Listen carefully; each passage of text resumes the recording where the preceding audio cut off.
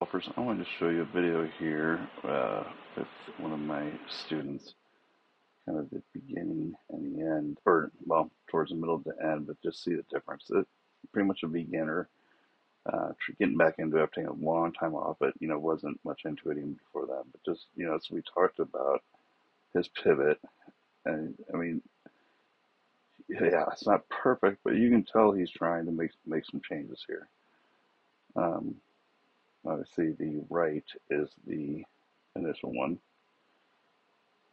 But you can see he's trying, because I want him to try to stay more on the inside of his trail heel and not let it go on the outside.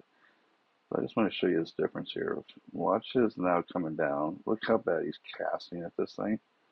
Like, pretty much negative attacking, or negative, it's behind the ball. I mean, it's a positive attacking angle with that iron.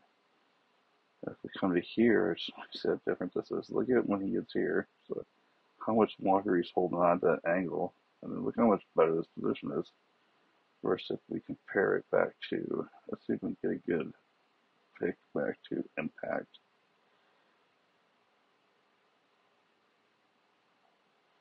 So this is the big point I want to point out about being dynamic. If you look at here, his hands look like when he hits it, because traveling up basically. Look at this. You may not know if he's at the dress or is he hitting the ball? What's he doing, right? Just staying there, hips uncleared or anything. Watch the difference here. Look at him dynamically moving those hips out of the way. Look at the rotation.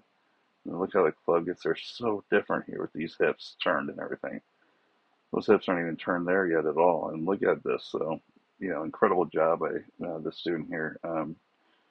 So how did we do it?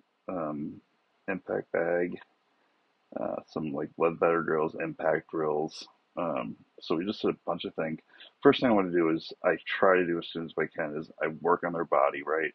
I want to get a good pivot out of them, and they're going to have to work on that continually at home too. But I want to improve their strike, so as quickly as we improve their strike, and then we'll move on after that. But anyways, this is stuff any of you can do if you want.